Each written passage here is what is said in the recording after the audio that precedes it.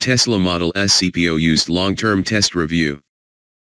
First report, we add a used Tesla Model S to our fleet to see what it's actually like to live with a Tesla every day.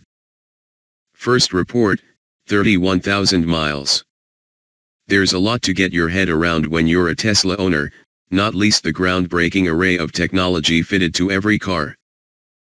But if, like us, you take delivery of a certified pre-owned Tesla, there's something else that's a bit unusual for used car buyers.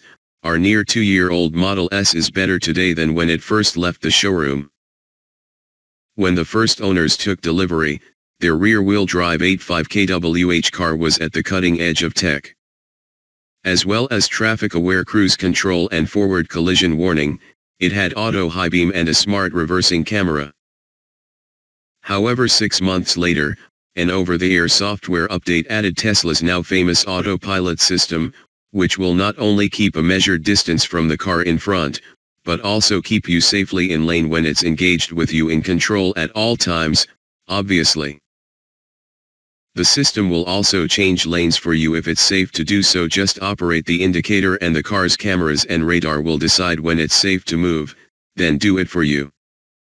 A few months after that, the car was upgraded again to be able to park itself in perpendicular parking bays, while summon was also added. This lets you move the car out of a tight parking space via Tesla's smartphone app without even being in it. I'm looking forward to that one. The updates go some way to explaining why Tesla residuals are so strong. Our 2-year-old car cost £59,800 with 31,000 miles on the clock. New it was £72,000.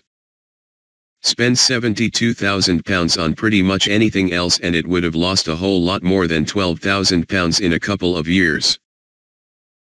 You always hope for a special occasion when you collect a new car, and collecting our used Tesla was no different. Our car was hidden under a cover at Tesla's Heathrow Center, where Tesla's Laura Hardy took us through every last aspect of Tesla ownership from the app to the supercharger network, not forgetting the in-depth menus on the car's massive 17-inch touchscreen. With over 1,000 miles covered in the first week, ownership has been painless, as has charging. As long as you think about your journeys before you go and check where charging is available if you need it, you'll be absolutely fine. Taking my daughter back to university in Southampton from our home in South Buckinghamshire was a 150-mile round trip. With 175 miles of charge left on the car before we left, the navigation confidently and correctly predicted that we'd return home with plenty of charge left. However, I checked that there were Tesla superchargers near Heathrow and Winchester close to either end of the trip if I needed a last-minute top-up. Superchargers can provide a full charge in around half an hour and free for cars registered before January this year. It takes rather longer for a full charge from my PodPoint home charger, or from the Tesla destination chargers that are dotted elsewhere around the country, including the public car park we use at work. From behind the wheel, you'd be hard-pushed to know my car was used.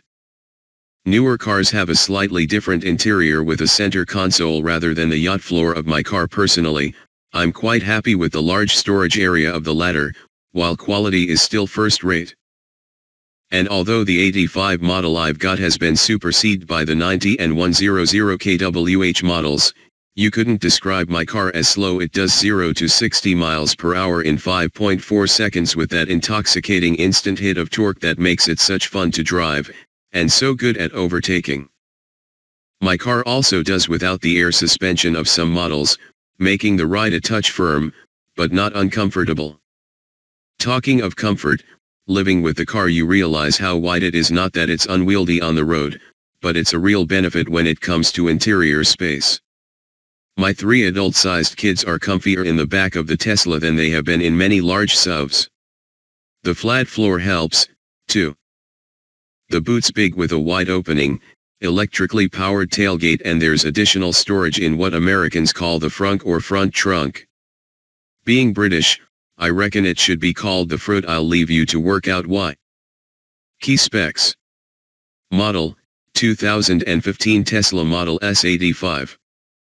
On fleet since February 2017. Price when bought, £59,800. Mileage, 31,000 miles. Options, tech pack with autopilot, dual chargers, ultra-high fidelity sound system, security package. Trade-in value now, TBC. Any problems? None so far.